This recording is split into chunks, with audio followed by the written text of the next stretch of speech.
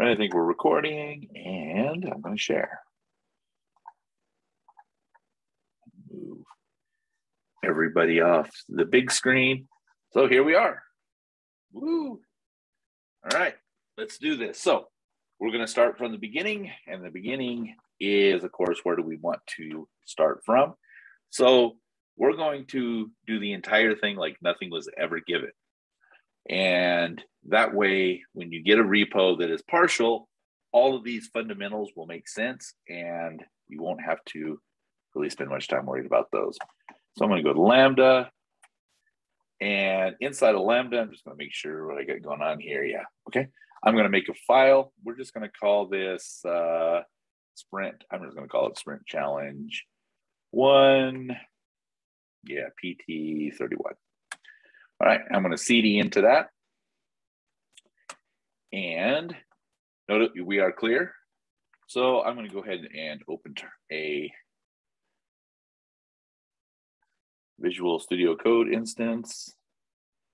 And I don't need that because we had these open yet. So we're completely empty, and we're just going to work inside of here for a while. So there are a few things that we need. And if you're not brushed up on your terminal commands, of course, you can do that. You can create over here, but I'm going to do everything in terminal, saves a lot of work.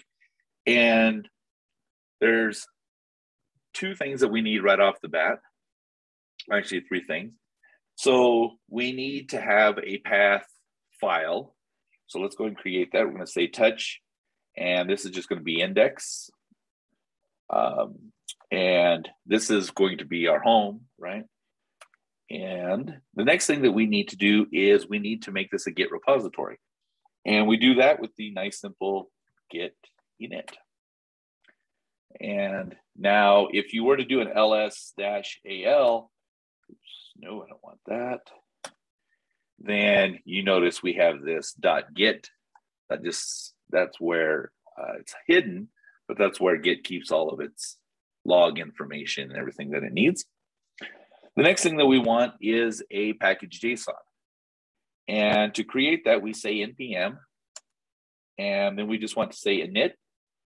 And I'm going to walk you through it, although normally I would just say -y, but we'll just walk through it real quick. And can everybody see the screen?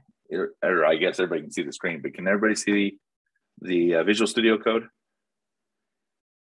Shout if you can. Yeah, I can see it. No problem. Okay, good. All right, so package name. Notice it has a little default there. I'm just going to hit enter and accept that. Version is fine. Description, we'll just say live coding practice. Entry point, that's why we created our index.js, so it knows where to put it. Test command, we don't have to worry about that. Git repository, we're not going to worry about that. Keywords, I'm just going to put PT31 and node. And the author, I'm just going to put my GitHub handle, which is Mr. Zach Smith, and yes. So if we look at this, we now have a package JSON. And while I'm here, I'm just going to go ahead and add a couple of scripts. Just get that out of the way. We want to start script. That will be node at index.js. And I'm going to go ahead and make a dev, which will be our nodemon server.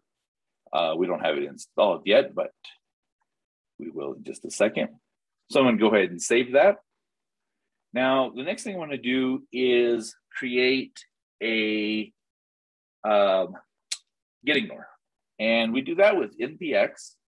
So npx is a way to install packages directly without them downloading, right? So we get to use the functionality kind of off the cloud, if you will. And so I'm going to say npx git ignore. And what do we want to git ignore for? We want it for node.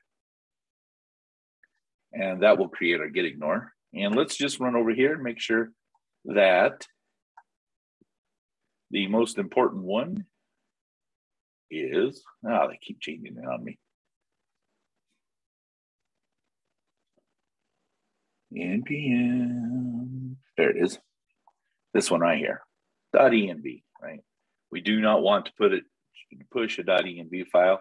So we want to make sure that's there. And then the other one that we want to confirm, and again, if you use the npx getignore package, it will also include node modules. Of course, we could do this from scratch, but why?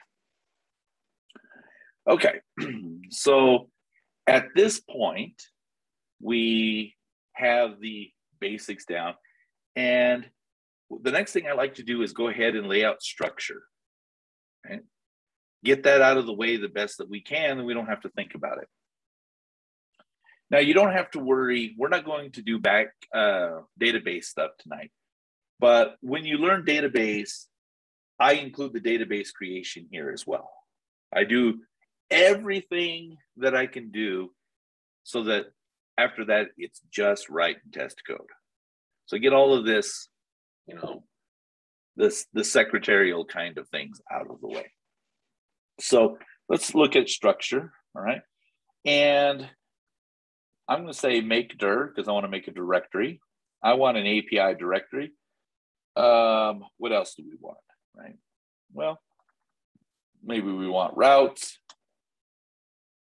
We would have models. We're not going to make any models tonight, but we would have models, whatever it is that you feel that you need. Possibly utils if you're writing some, utility functions. I mean, the list can go on, middleware, a whole list of things. But for right now, I'm just going to say API and routes. Now, this is the way I like to structure my backend. You don't have to do it my way. This is generally the kind of way that we teach at Lambda, but you can find what works best for you as long as it maintains industry standards. So I write what's called an MRV, so model route view controllers. And so this model routes and controllers, that's a separation of your code even more than what we do now. So you'll find your path. If you decide to work in backend and you want to continue, you'll find your path. But just remember that you want to structure everything that makes the most sense and that adheres to an industry standard, because you want your code to be understandable by your peers. All right, so I'm going to create those. Now I'm going to go ahead and create a couple of other files. So I'm going to say touch API, and I want a server.js. And for routes, let's just say, I'm going to call it data.js just because I'm terrible at coming up with names when I don't know what I'm, this isn't like a pre-built lesson plan. We're doing it as I would do it setting at a job. And so I'm not sure what we need. So we'll call it data. All right. And we have those. Now at this point, I want to go ahead and do a git commit because I want to have this structure, and I call this initial commit. I want to have that created. If you're not familiar, if you do git log, you can actually go in and see every commit that you made. In this case, we've only made one. But this is an easy way to see where you're at if you have to back up to a particular commit you want to, say you want to go here, which is where we're at. And I also do all this on the main. I don't actually break out to a branch until I actually write code that's specific to the backend. Right? I mean, it's irrelevant whether or not it breaks it at this point because it's the only code that's there, right? So we got that. And now we can go ahead and install some packages. So I will take a pause for a second. And any questions to this point?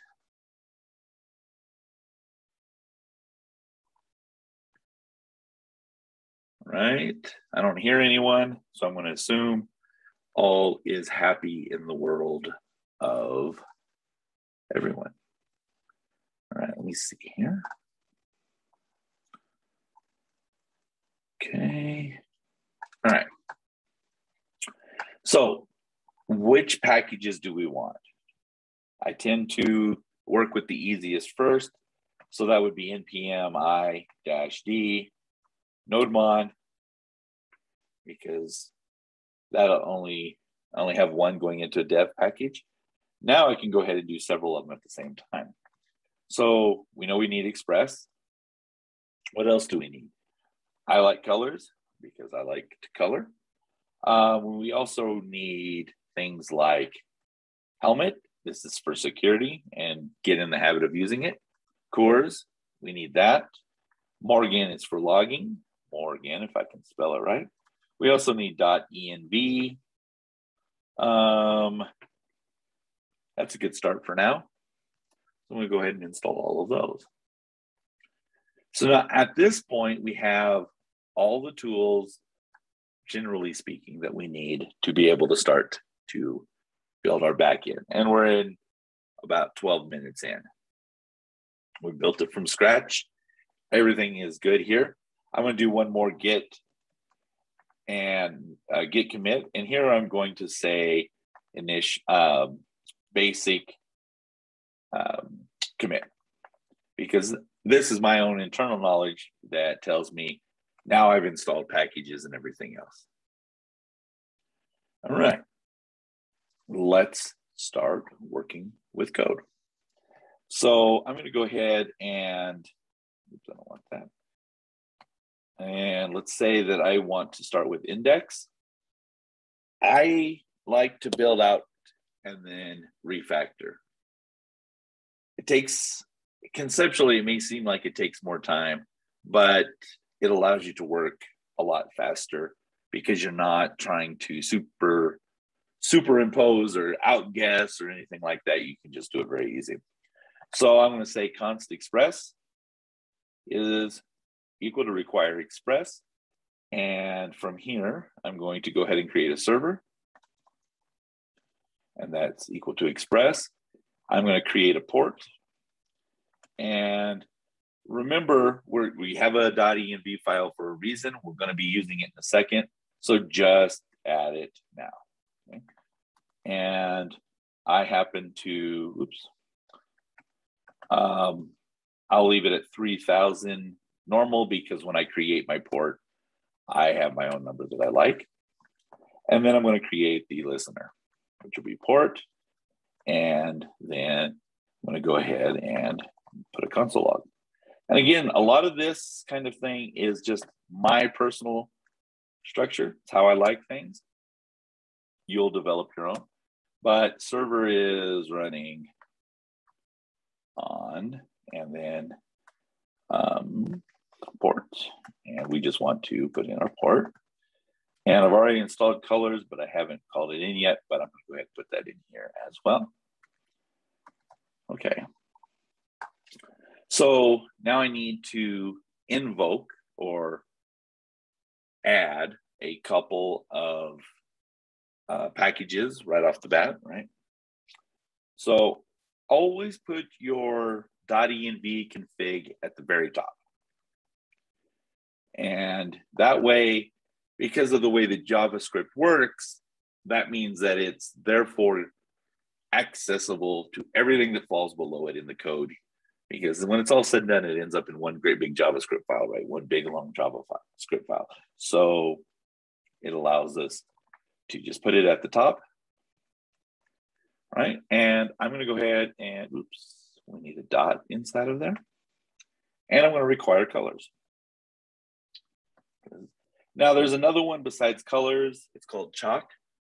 Some people like it better. I hate the word chalk, trying to say it and spell it. So I went with colors, although it does bring out a bit of the gangster in me. All right, at this point, I want to go ahead and start my server. I always start my node server first to test it. It's running, okay. Because when you deploy, if your start script is not right, it will not work.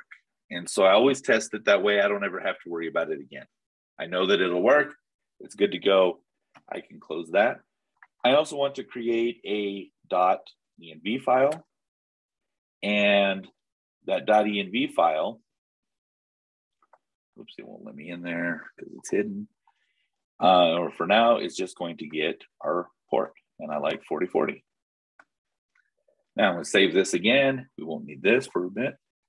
And now I'm going to go ahead and run my dev server. And we are good. The port is right. Take a pause here again. And questions.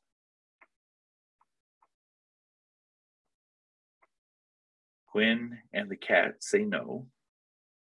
And I hear nothing else. So I'm going to assume that means we're all good. Now I want to go ahead and refactor real quick. So to refactor, I need to grab these two lines only. I want to leave .env at the very top as well as colors. I want to leave port here because we call port. So I'm going to cut those out, and I'm going to go to server. I'll go ahead and paste those in. And now we have to do a couple of things, right?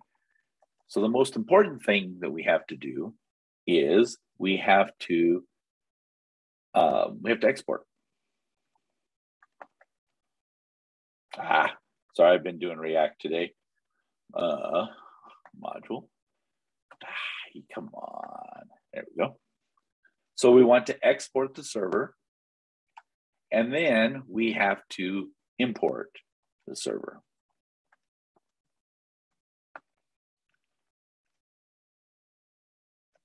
If you do not use IntelliPathSense, I think is what it's called, or IntelliSense Path, one of the two, you absolutely should, and I'll show you why. When you're setting up a path, it allows you to type a dot and say a slash, and it shows you everything that's accessible to it. So for instance, if I messed up and I put double slash, I'm like, wait a minute, that's taking me out of the project. When you start getting really nested files, this will save you so much time. So I want API, and inside API, I want server. Now I want to save it again and make sure it's still working. So we have now refactored our code, and we're adhering to a standard, industry standard. Now, a lot of people will call the server app. It kind of comes down to personal choice. We are building a server, not a fully functional app.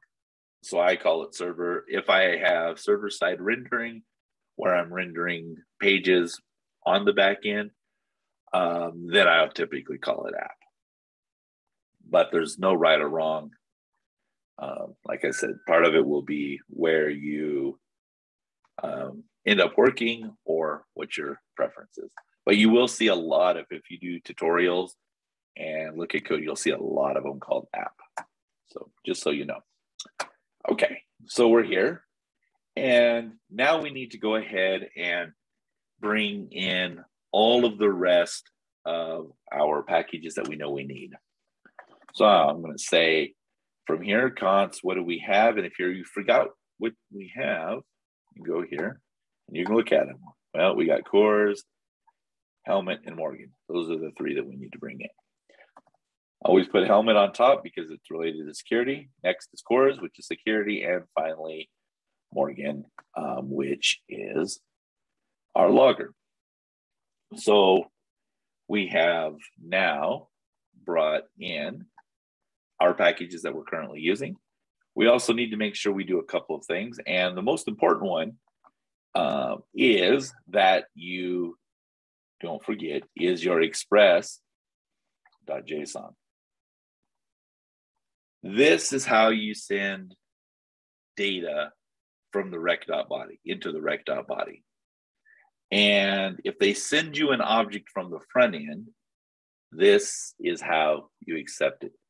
It's one of the most forgotten pieces of code that we in there because it doesn't seem to do a whole lot. But if you've done everything else and you're just not getting data in, most likely you probably forgot that. So we're going to go ahead and invoke a couple of others using our middleware. I want to go ahead and put in helmet again. And then we want our cores. And cores errors are probably the single most annoying error that you'll get from the back end. It's the hardest to track down. So if you get a cores error, there's about 10 steps that you have to go through, and it's just a royal pain. So make sure you have it. Start with the simplest option and then move more complicated. And you can do things, you can actually say, well, we want to accept all, and you can begin to narrow it down. But for training purposes, just leave it empty unless you have an issue, and then start the process. And the last thing that we want is we want to include Morgan. And I like Dev, but there is Tiny. There's several of them. You can go and look, but Dev is the one that I prefer. And again, I've wrote some code. None of this should have any real impact, but nonetheless, let's save it. And lo and behold, something broke, right? And we can say, what's the deal? Oh, yes. Let's put that in quotes because we're using middleware. And save it again. There we go. Now, at this point, the next thing I want to do is I want to create a test to make sure that I can provide information to a browser. And we do that by creating a simple route. I want to say server.get. I'm just going to leave it at /. And then I'm just going to say res.send something and save it. Should build. And I want to check that something is running. Wow, I've got a lot of these in here. So you can tell everything I do is on 4040. You'll find your own. Everybody has the ones they like. And so we're going to go to 4040. And I'm using the Thunder client for basic testing. So I don't have to leave Visual Studio Code. And I use it up until I have to start really putting some pressure on my backend. So just basic things like this works wonderful. So I'm going to send it. And we got something back. Right? So we got a 200. We got something back. And if we look at our terminal display down here, Morgan is telling us that we sent a get. It was at /. We got a 200, and this is the time that it took for it to work. So we're in a good spot. I'm gonna close that.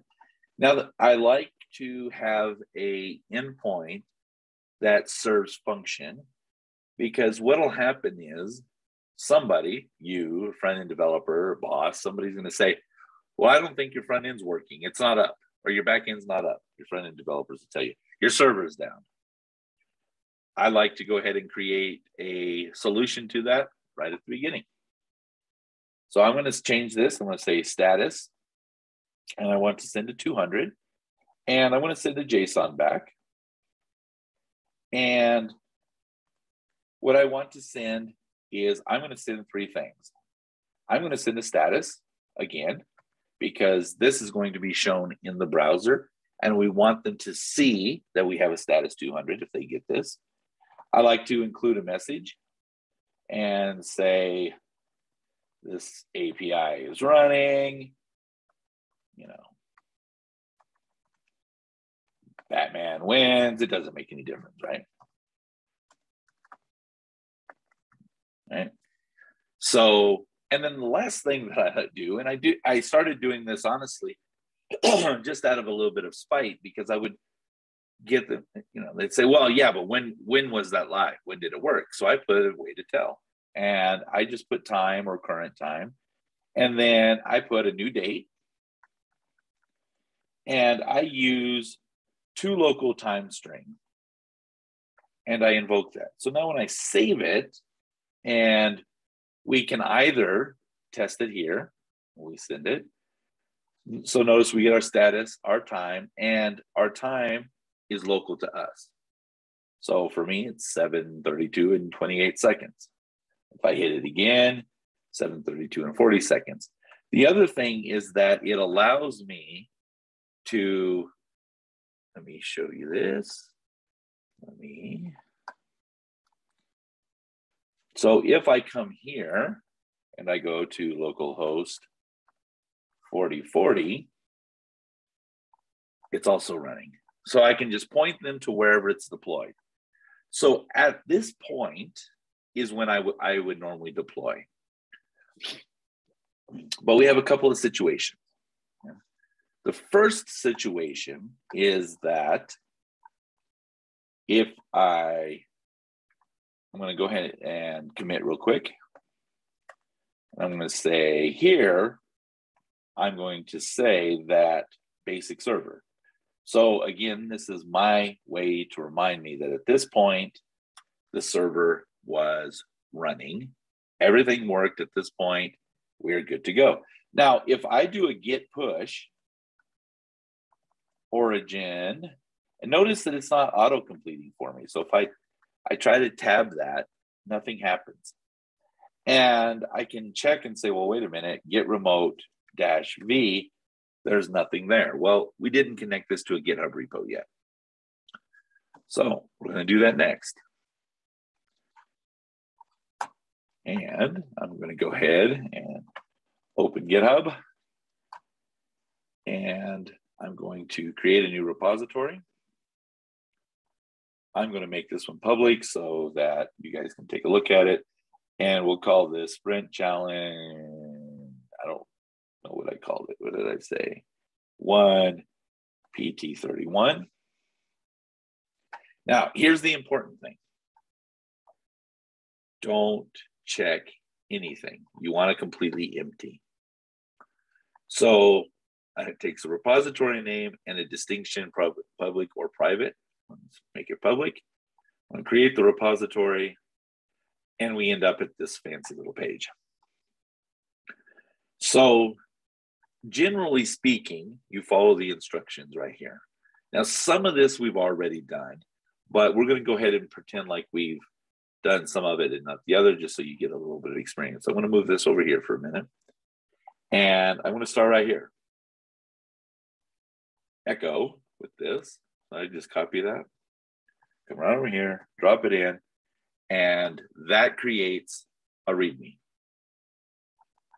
Okay, that's the next line. It says getting init. Well, we've already done that, right? Now, the next one says get add README. Well, we have not added that yet, so I'm going to go ahead, paste that. The next one says get commit, first commit. Now, we've done a first commit, right? And so I will just say get commit -m README. So we've added that in. We don't have to do this get branch main. If I do a get branch, I'm already on main. And the default now is main. If you've been doing it a while and you have an old repo, it used to be master, but over the last year and a half, it's changed. But if by chance you do a get branch and it's on master, you can use this right here to switch it to main. Next thing we're going to do is we're going to do this get remote add origin. So this says we want to add a remote to our origin, and origin is always your local computer. The thing you're working on is the origin. And we want to connect the origin to this repo. So I'm going to grab all of that, come down here, paste it. And finally, I'm just going to follow the last line, and we can just copy that too and paste that. Now, if everything went well, it'll run through, you'll see this. And if you come back over and refresh, we now have a repo. So we've made quite a bit of progress. I'm going to stop for questions and then we're going to deploy it. I always deploy first, and you'll see why here in a second. Questions? Quinn's good. Cynthia's good. Nicole, you're highlighted like you're going to talk, but I don't hear you. No questions. All right. And I know Mark is traveling, so we're going to assume he's good. Now let's deploy it. And honestly, I deployed everything as a student. I deploy everything that I'm working on now. And the reason for that is it's much easier to upgrade than it is to wait to the very last and then have a lot of problems. Right? Resolve problems at the beginning. It's far easier. So, and since that was your lesson yesterday, right? We might as well do it. So let's do it. I'm going to go to Heroku and go to the here. I'm going to log in. I'm going to go to new, and you can see I have a lot of projects, and they just go on and on and on. Create a new app. I'm going to name it the exact same thing because not too long from now, I'll end up deleting it. So that way I can keep it all track. Create the app. And you can do these instructions. You can go through all of this. And I'm a command line kind of guy. I love command line. I use it all the time. However, it's just much more complicated to set it up with Heroku. I mean, you got all of these things that you got to do in steps. And it goes down all the way to here. Much easier just to say, GitHub, good with that, right? And I want to find a repo. And what did I call this? SC1 search. Really? There it is. Okay. And I want to connect that. I then want to say, yes, I'm going to leave it on main. I'm going to enable automatic deploys. And I want to deploy from this, and let's deploy it. So this will get started. This will run through. You can also come up here and go, go right here and go to console and logs if you need the terminal in Heroku like you would locally. But it says it's deployed. Let's view it. And lo and behold, we are live on Heroku at that endpoint. Okay. Now it's set up every time we make a push, it'll automatically update it for us. And unless we just push some bad code where we break it, it will continue to run. At this point, I switch to a branch. And I don't switch to my name. That's about as useless as calling yourself your name as you're looking in the mirror, right? You want to create a branch that actually says what you're doing. And so here, I'm going to call this branch Server Basic. Just so that I know that this is the basic server, not the really complicated things that we may do down the road. And I'm going to check get branch just to make sure we're on Server Basic. So we have tested it locally here. We have deployed it and it's working here. We're at a pretty good spot, right? We've done a whole lot in 30 minutes now. Now we can actually start to figure out what we want to do. So let's create a route for data. And we're going to need to do a couple of things to create a route, right?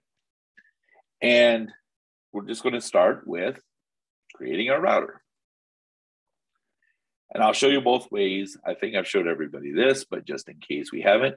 So this is the one-liner. And we say create a router, require express, and we invoke the router method. The other way you can do it is you can say const express is equal to require express, const router is equal to express.router. Your choice. I like clean short code.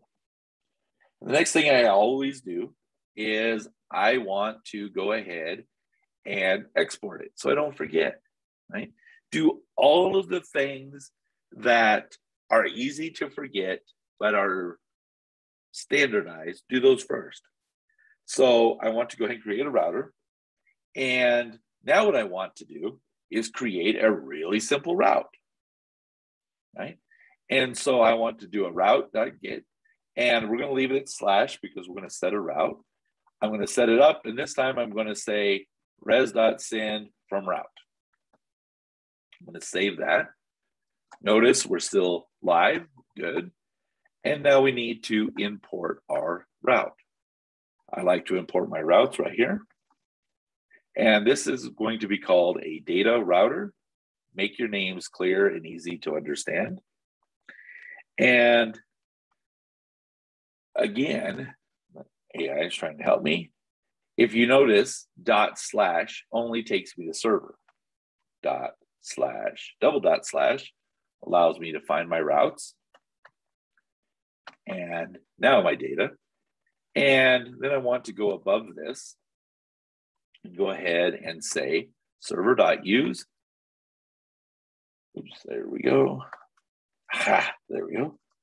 And I want to put this at /. And where do I want it to be? Well, I want to be API. I like diversion. And this is data. And it's going to use the data router. So I want to save it. We did not break. I want to go over here to my request. API /v1. If I can get there. Data. From route. Good. At this point, you have a couple of options, right? You can push it. I'll wait just a minute because we're going to modify that code just a little bit, and then I'll push it. And we'll test it on Heroku. Make sure that it works. All 3 places. Everything works. We are happy developers. So what are we going to do from here? I don't know. We don't have a backend. So I'm just going to create a data object. I think maybe it says you can do data however you want in the Sprint Challenge. So let's just say, I have no idea, food, because I'm hungry. So food, oops, we want to create an array of objects. And inside of there, I'm going to give it an ID. I'm going to say, yeah, we'll name it. And let's give it a score. Pizza, 5 stars. All right, let's copy this. And let's just put it a couple of more in our, so we have some data to work with. We'll do 3, change this to 2, change this to 3. Hot dog, yeah, let's go with a hot dog. I always forget, is hot dog 1 word or 2 words? I don't know. We're gonna make it, it just doesn't look right. Huh. And let's say, what else is there? Something I can spell. I guess I can spell salad, hopefully. And oops, so this is telling me I need that. And we'll say a hot dog is a 2 and salad is a 3. All right, so now we have some data, and what we want to do in our get route is just return data, right? That's the point of the get route. So I'm going to say, there's a couple of options, but we always recommend starting easy. So let's just say status 200, and we're going to send food. I'm going to save it. That's good. I come over here and send it. I've got food here. Excellent. 1, 2, and 3. So now this could potentially be done, right? But we want to do a couple of other things with it. And I'm going to cut this out just for typing purposes because it makes it easier. I'm going to make it async because generally you probably want to. And I'm going to put a try catch. And inside of my try catch, I'm going to, let's see. Sometimes help is not helpful at all. Let's see, there we go. I'm helping beta test this AI for GitHub. Sometimes it will mess your code up. All right, so here, I'm going to console log error message. Come on now. There we go. And I want to return it to the user as well. Right?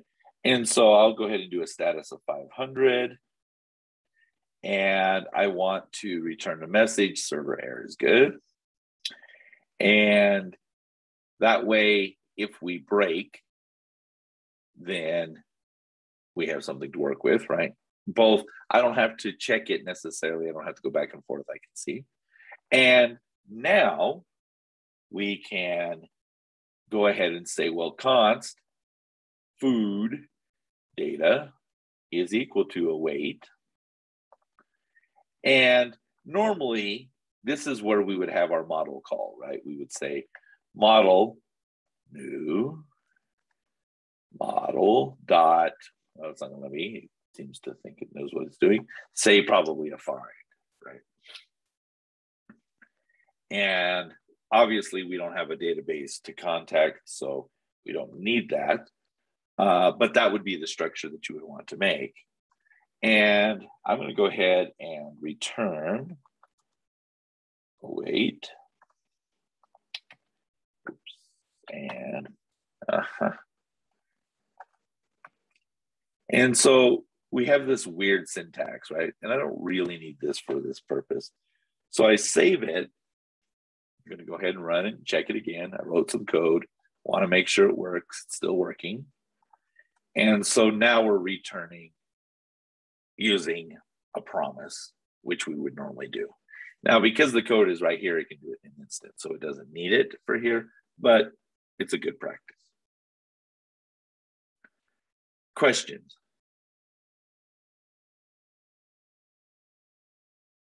No? All right. I want to look at, I want to go ahead and watch the automatic deploy. So let's do that. So I'll check the status just to make sure what we got. Yep, that makes sense. Get stat, oops, get add, get commit. And here I'm going to say data route. That's what I did. Get push. So now we're on a branch, right? And so I'll look at it and I'll say get, and whatever did I call it? I called it server basic. So I'm going to push that. We go to Heroku. Of course, nothing should happen, right? Because we're not on the main branch and we deployed the main branch. I'm going to come over here to my code. Yes, we got a pull request. We'll look at the pull request. Able to merge. There's no conflicts happening. I could add extra stuff if I wanted to, add more stuff here, you know, if I wanted to. I'm going to create the pull request. And I don't have any testing set up. Normally I would have some testing to check it. There are a couple, but they're just minor. But there's no conflicts at this point. And we know that the code is working fine locally because we just ran it and tested everything. So I'm going to go ahead and merge, confirm the merge. And normally at this point, I would delete the branch. I don't want it anymore. Can't get it out of my way. And so I look here 1 minute ago. So if I come back to Heroku, build is in progress. And just because I'm a bit of a nerd when it comes to it, I like to watch the thing happening. Just so if it breaks, I can see it break. Okay, it says that it's deployed. If I come back and look at it, it says it's deployed. So I should be able to, wherever it's at, there it is, refresh this. And notice now the time is really whacked, right? 1:52:07. Well, we have it set to the local time of the computer that it's on. So I don't know where it's at, but apparently it's 6 time zones ahead of me. But it's live. And now what we want to do is we want to go ahead and check our next route that we just built.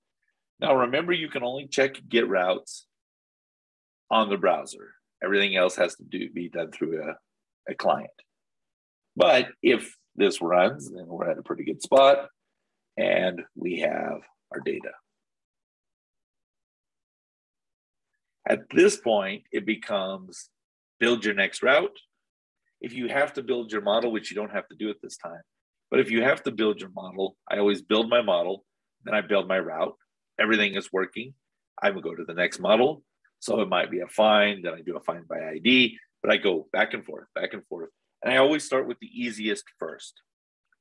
The easiest is a get, because it's just you find. The next easiest is a get by ID. Now that takes a rec.param, right? The next one that's easy is the delete, because it's exactly the same thing as a find by ID. The only difference is you're using a delete and you change your message. So I go through that process. If you have data available, if you do not have any data, you have to create a post first. And then I go to get by ID, delete, and then I do patch last. Once I've done everything else, then I look at it and say, well, this is being used a lot. I want to create middleware, or this is being used a lot and I want to create middleware. But create your middleware last. So for your assignment, if you can get through all of the setup, and you don't have to do this much setup, but hopefully this clarifies the process and lets you feel more empowered by what you have available. And at this point, we're 40 minutes in. So even if we were very strict on the 3 hours, now when I was, they were super strict about it. As a matter of fact, they would sit there and at the time, I mean, if you were a minute late, they'd start, oh, wait a minute, right? 3 hours, that's what you get. And so I'm not strict about it. I think that's a overly pedantic way to do. We're worried about competency. We want you to learn. I don't care if it takes you the next 40 hours. It has to be in Sunday by midnight PST time. And that's 11:59 p.m. If it's after that, then it's late and there's nothing that can be done with it. But feel free to take all the time today, tomorrow, and Sunday until late to get it and work through it. We did all of the standard setup. I'm going to make this video available to you in a few minutes. We went fairly fast. I'm sure, I don't know if any of you followed along, but I did say a power hour. And but the video will be there. Put it on 1.5 speed, shoot through it on anything that you have a question on if you have to do it. We covered everything that's required. So all you have to really focus on are the routes. Everything else is in here with some extra tricks. Any other questions before I stop recording? All right, I'm going to stop recording. Of course, if you have questions, you can still ask them. Well, that is if I can ever find the stop recording button.